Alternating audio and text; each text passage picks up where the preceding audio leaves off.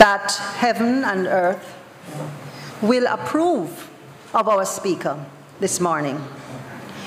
He is the pastor of our community. He has really brought or allowed Spirit to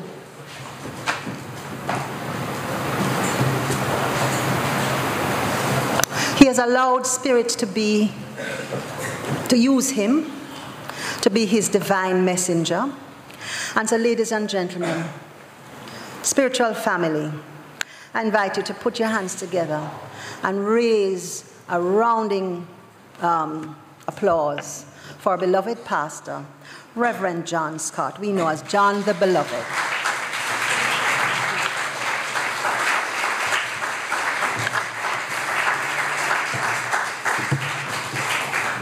Good morning, family.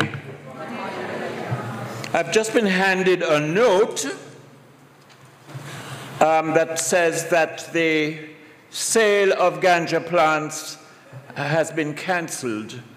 Not because it's April Fool's Day, but because the Ministry of Hospitality has used the leaves to make tea for the after-service refreshments. One sip, and you won't care whether it's April Fool's Day or Christmas Sunday.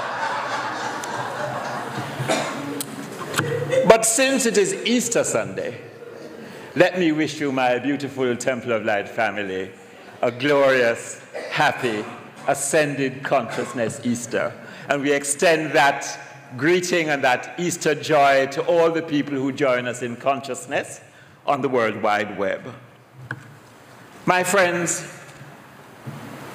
a 6-year-old child given an Easter assignment by her teacher decided to write an essay and then to draw a picture of God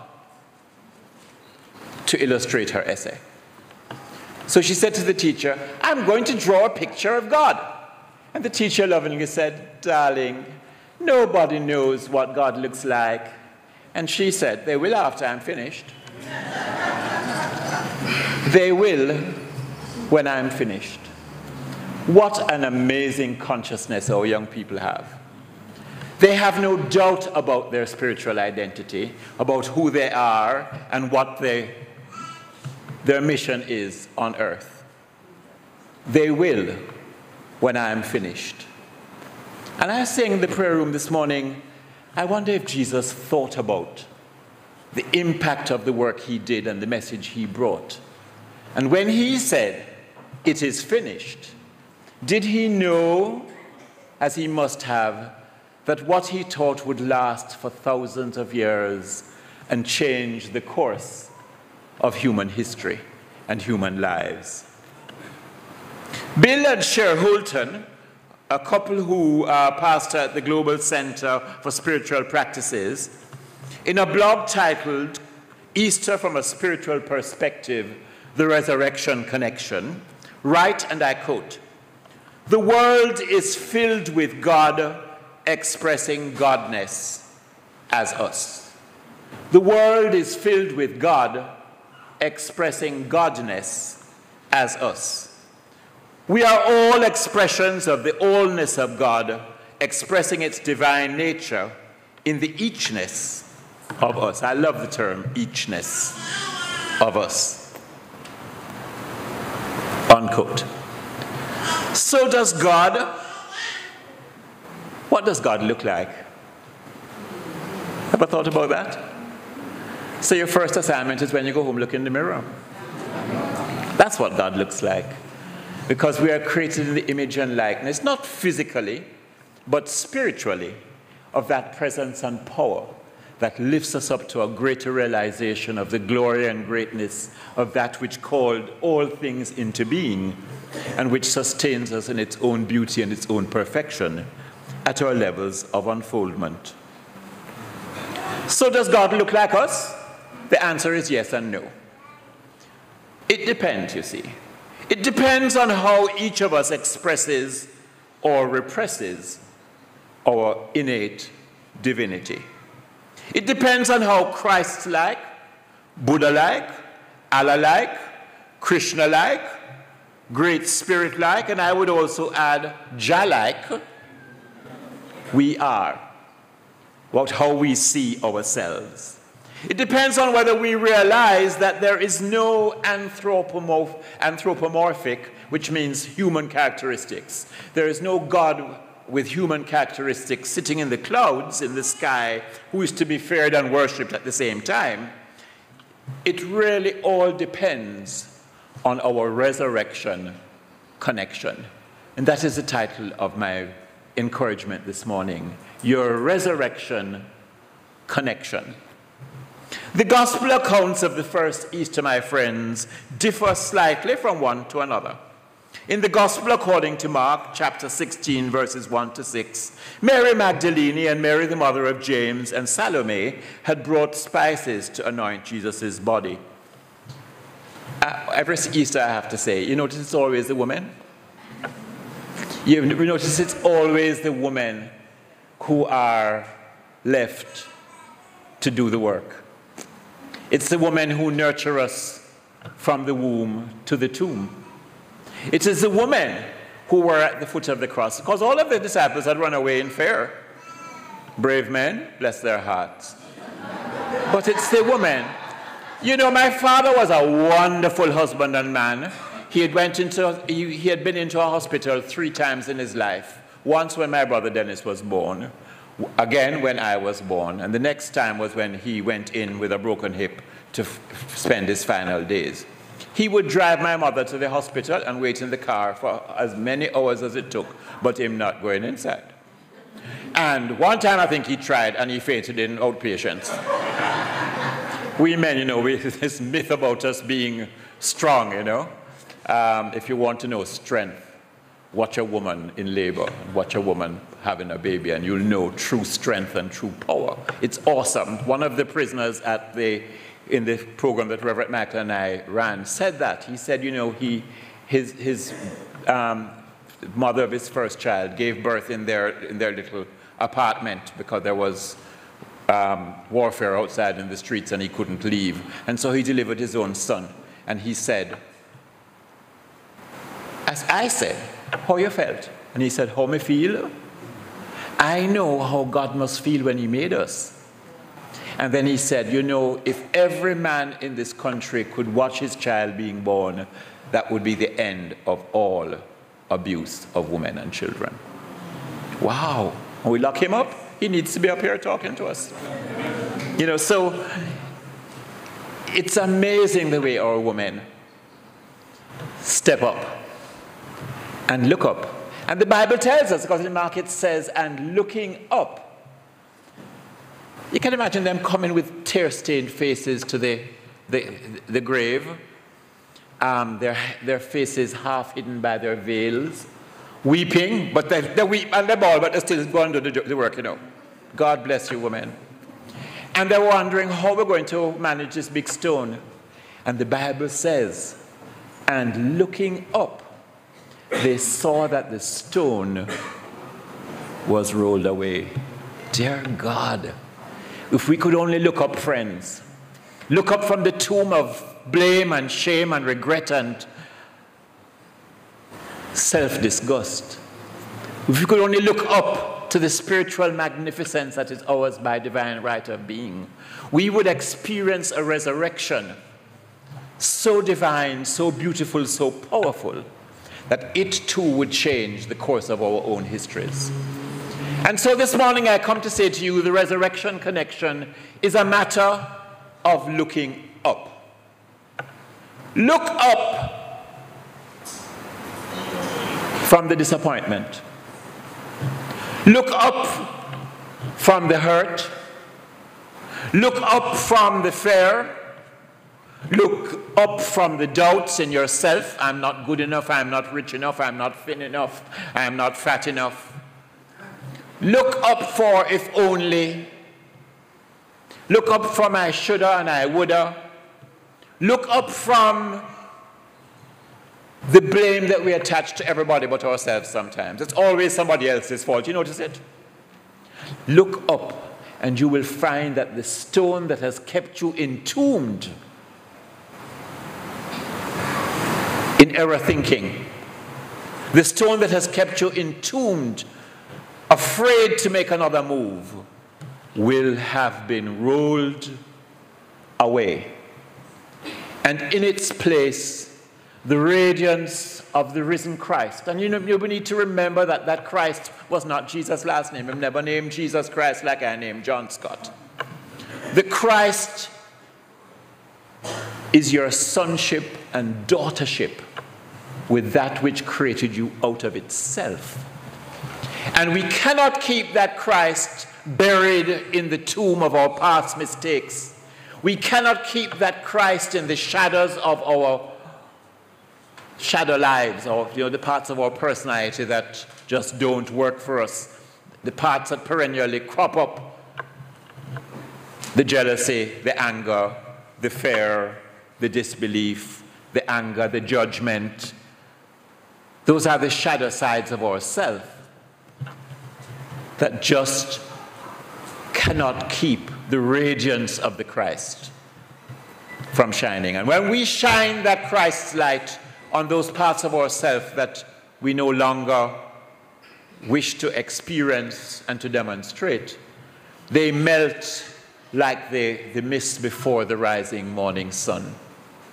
So our resurrection connection is the recognition that when we look up to the truth of our divine being, we find something so beautiful, so awesome in its perfection and its wholeness and its joy, that neither sickness nor past mistakes, not even death, can enthrall us. Wow. So when you get home today, look in the mirror and say, Happy Easter, God. Look deep into your own eyes and say, Thank you, God. I behold in myself the spiritual magnificence of the risen Christ. Can we say that together? I behold in myself the magnificence of the risen Christ. Can we say that? I behold in myself the magnificence of the risen Christ. You know, friends, there are various accounts, as I was saying, of the resurrection story. And it doesn't matter. You know, Reverend Ann on Good Friday, last Good Friday, gave us the essence of the matter. The Master said, love one another. There are many people, you know, still, and throughout the years, because of the differences in the Gospels, there are some people who believe that the Gospels are, you know, they believe in the inerrant accuracy of every single word of the Bible, notwithstanding that there are many contradictory passages. Beginning in Genesis, there are 2 accounts of the creation of the creation story. But they believe that every word is true, and that's their right to believe what they believe, and it works for them. And there are others who think it's only a fairy story, it's a myth. But friends, the message is the same. Love one another. What's so hard about that to understand? It never said love one another if you live in the same neighborhood. It never said love one another if the 2 of you check for the same thing. It didn't say love one another if 2 of you have the same bank of, you know, amount of money or drive equally expensive cars. It didn't say love one another if you're the same color, the same gender, the same sexual preference. It just said love one another. You know, that is the resurrection connection. Can we look at all people and all things with the love of the Christ that said, I love you and I'll never leave you? So, you know, this business about the Bible being absolutely accurate and true, you know. There's an author called Kenneth C. Davis, and he has a very witty book named Don't Know Much About the Bible. And he notes that this believing every word of the Bible to be absolutely true can get us in trouble. And he tells a joke about an old-time fundamentalist who liked to open the Bible at random and do exactly what he read. So one day he flipped around in the gospel, in the good book, and found, and Judas hung himself. So hurriedly turning to another page, he read, Go thou and do likewise. Bishop Shelby Spong in his book, Rescuing the Bible from Fundamentalism, notes that there are many inconsistencies in the gospel narratives, as we have said, about Jesus' life, death, and resurrection. And he says too often we bicker about the details and miss that message of love one another. So my friends, the story of the power of Easter is for me both real and eternal. It is the story of my resurrection connection, my relationship to that Christ presence, my sonship with the living Spirit Almighty. And I know, as I stand before you, that that connection can never be broken. What an awesome reassurance that no matter what, you are connected to that which created you out of itself. That is, by the way, the essence of the story of the prodigal son, you know. Because we wander off into far countries and we squander our lives in all kinds of things. And while we are away having a good time and donning the money, the Father is where? At home, waiting. And you know the Bible says when he come to his senses, how many of us need to come to our senses and to recognize that the Father within is going nowhere? The Father within, call it what you like, worship it how you like, acknowledge it how you like, or don't acknowledge it at all. It dead. It dead, and you cannot escape it. There's a sign in the Tower Street Correctional Center that says, "None shall escape." That is the title of the book that I'm writing about that prison experience, because they don't know how true that is. None shall escape. You cannot get away. And you see, when the prodigal turned back to the father's house, the father never said, "You brute here, you spent off the money, so you come back." Remember the story? He said, "I'm not even worthy to be called his son again. Just make me one of your servants." And what was the father? He said, "Father, forgive me." The father never said the words, "I forgive you," because the father hadn't condemned him. The father had given him choice. As my friends, the Father gives us choice. Wow, you chose to be here this morning. That's an awesome choice. If you had missed me, you'd have missed a lot. Including the ganja sale. But that choice is what puts our feet back on the perfect path. That choice is the great decision that Jesus, the way shower, made. He chose that route that he took. That was no hurry, come up and no buck up. He carefully chose his path. He knew what his destiny was and what his path would be and what his assignment was.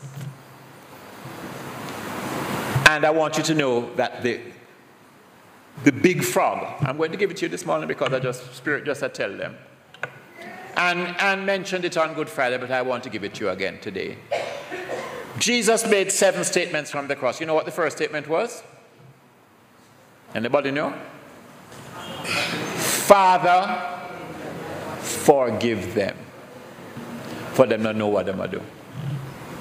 They know not what they are doing. And I just want to take a minute to share this business about forgiveness with you, because it's a big frog for many of us to swallow. So many people say, "Me can forgive, but me can't forget." All right, Reverend, I'm sure you don't know what him do me here. It's the hardest thing to let go of the hurt, and the pain. And then, as I was writing this encouragement earlier in the week, it came to me. When you have an aha, you've been hearing something and reading something and hearing it from your eye was at your knee, and suddenly the truth of forgiveness came to me. Jesus never said, "I forgive them." He said, "Father, forgive them." He called upon the higher power within him to do what perhaps his human self could not do. Forgive. Wow. So the lesson for me is when you can't find it in yourself because you are so hurt and so devastated by life circumstances, give it to the higher power within you and say, Father, I can't manage this here. These are your own. Do this for me. Father, forgive them. Father, forgive me. Father, forgive every mistake.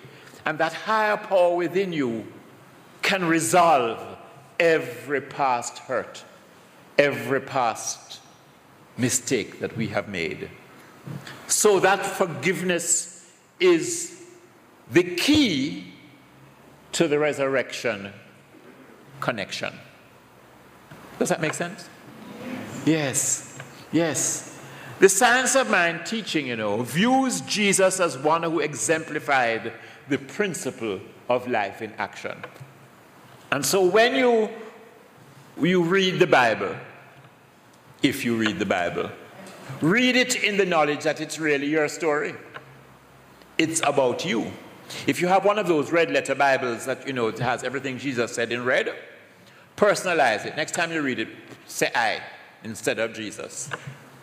And you'll be amazed because it's your story. It's your journey. And it's your choice, your great decision about the path that you will take. So when that sun rose on the morning of Jesus' resurrection, the tomb was empty. Much emphasis has been placed upon the agony of his passion, but for me that was just a means to an end. What this story is meant to show is that we too can rise up when, like the woman, we look up in consciousness and see the truth of our spiritual identity. Perfect God, perfect man or woman, perfect expression. And so, my friends, I have an assignment for you, should you decide to undertake it.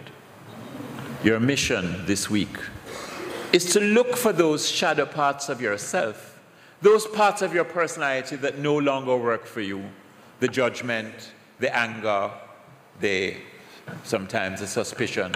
You know how many girlfriends I have who search their husband or their boyfriend phone every night? They look and find what they're looking for. Look for those parts of you that no longer work for you and shine the light of the Christ upon them. And when I'll tell you how to do it too, because it's not necessarily easy. We are creatures of habit, and if we've been doing some things, we've been doing it for a long time. I can't tell you how many times I catch myself almost about to engage in a conversation that is gossip about somebody else that isn't even there. Reverend, you didn't know so-and-so? It's very easy to get sucked into it. No, tell me, what? No, when you find that happening, look out for it this week, and when you find it happening, shine the light of the Christ upon it. And say, like the woman in the story that Sandra read to you from the Science magazine, no! I choose love instead. No! Mine is the resurrection connection. And I rise up above this part of me that no longer works and choose love instead. So can we say together, I rise up and choose love instead?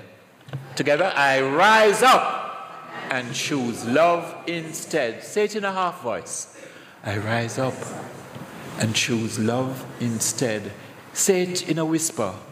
I rise up and choose love instead. And now say it in your hearts, my family.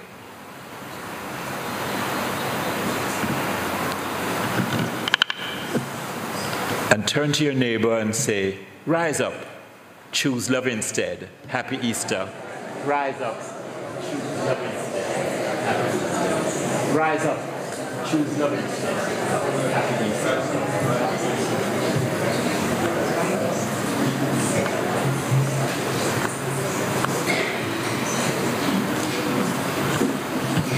So friends, you make the resurrection connection when you become willing to forgive and open yourself up to new life.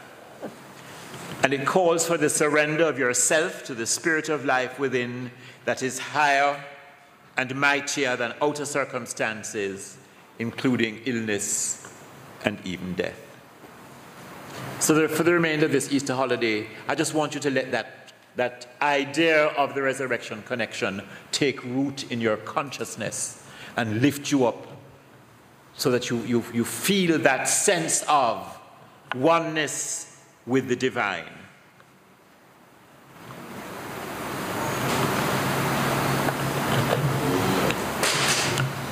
In the Science of Mind textbook, just to close, religious science founder Dr. Ernest Holmes, page 369, writes this of the triumphant risen Christ. I quote, "The Christ knows that his individuality is indestructible, that he is an eternal being living forever in the bosom of the Father. The Christ triumphs over death and the grave, breaking through the tomb of human limitation into the dawn of eternal expansion. The Christ rises from the ashes of human hopes, pointing the way to a greater realization of life. The Christ is always triumphant, is ever a victor, is never defeated, and needs no champion. The Christ places his hand in the outstretched hand of the universe and walks afraid through life."